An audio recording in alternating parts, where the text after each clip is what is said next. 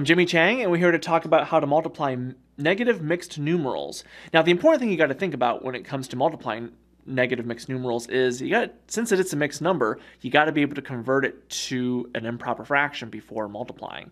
So, for example, if you have 3 1/5 times negative 1 3/4,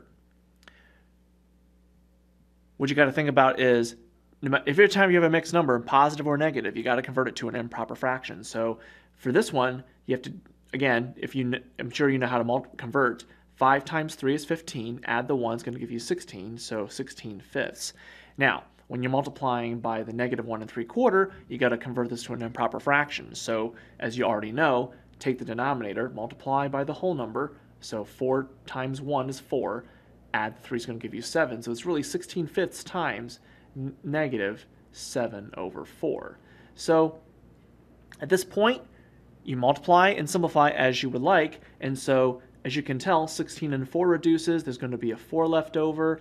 And the 7 does not reduce with a 5. So you multiply 4 times negative 7, which is negative 28. And the 5 stays where it is. And so you have negative 28/5. And you can convert this to an improper or mixed number, if you will, and this will be negative 5 3/5. So I'm Jimmy Chang, and that's an illustration on how to multiply negative mixed numerals.